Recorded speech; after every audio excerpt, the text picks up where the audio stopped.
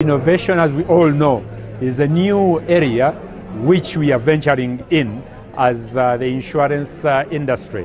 I am happy to note that insurance players have embraced innovation, more so in the sandbox.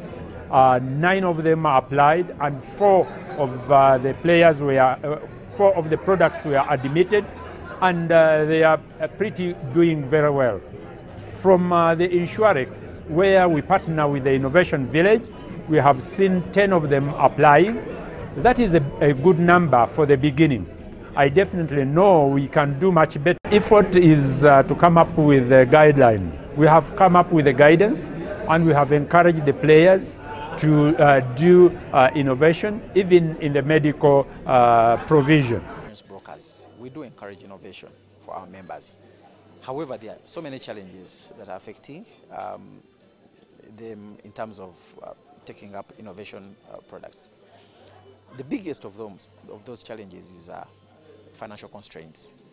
Financial constraints are a hindrance because, as you know, technology and innovation require a lot of resources, financially and other resources. So we do, much as we do encourage our members to take part in this, we also want to help them find funding through different partners.